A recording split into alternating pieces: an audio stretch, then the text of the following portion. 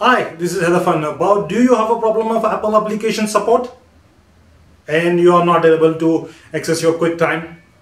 Then here's the solution for this. This solution is for Windows.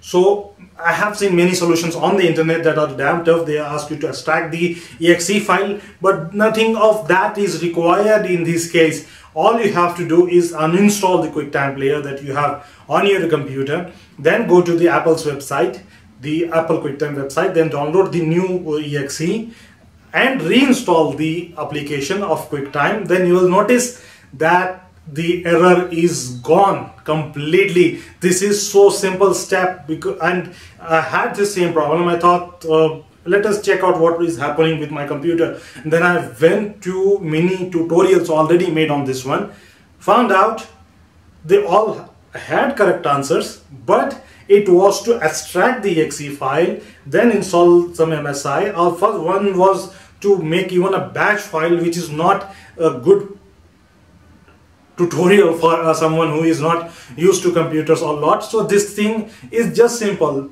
just so simple. Uninstall it, re-download the new exe, reinstall it, complete of the end of the problem.